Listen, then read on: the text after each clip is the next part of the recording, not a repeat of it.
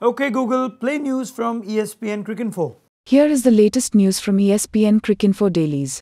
Hello and welcome to ESPNcricinfo Dailies. I am Rana Kapoor. Our top stories from the world of cricket today. Alex Hales dropped from England's World Cup squad. Shoaib Malik given 10 days leave from Pakistan's pre-World Cup trip to England. David Warner ends his 2019 IPL campaign on a high as Hyderabad beat Punjab by 45 runs. And AB de Villiers' Big Bash League deal to top 350,000 Aussie dollars.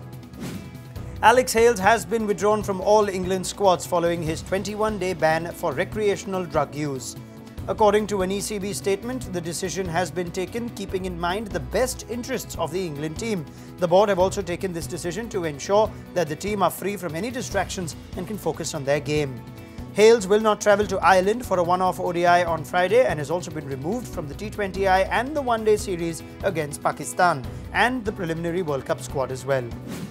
Pakistan all-rounder Shoaib Malik has been given 10 days leave from his team's pre-World Cup trip to England to deal with personal issues. Malik will miss Sunday's T20I and the first ODI against England on May the 8th. He is expected to rejoin the side before the second ODI on the 11th of May. Opening batsman David Warner ended his 2019 IPL campaign on a high after scoring a rapid 81 of 56 balls and getting Hyderabad to a flying start. Warner put on a 78-run partnership with fellow opener Ridhiman Saha and an 82-run stand for the second wicket with Manish Pandey to help the Sunrisers post a mammoth total of 212. For Punjab, KL Rahul's 79 went in vain as there was little support from the rest of the Punjab batsmen. Rashid Khan was the pick of the bowlers as he got 3 crucial wickets and went at just 5.25. Hyderabad won the match by 45 runs and move into the top 4 to strengthen their chances of securing a spot for the playoffs.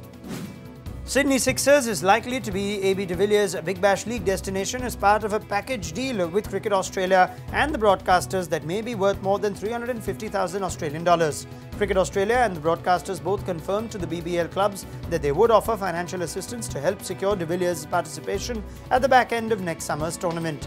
All 8 BBL clubs were believed to have submitted offers to the South African last week.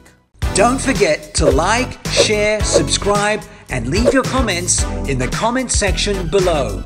Click on the bell icon for notifications.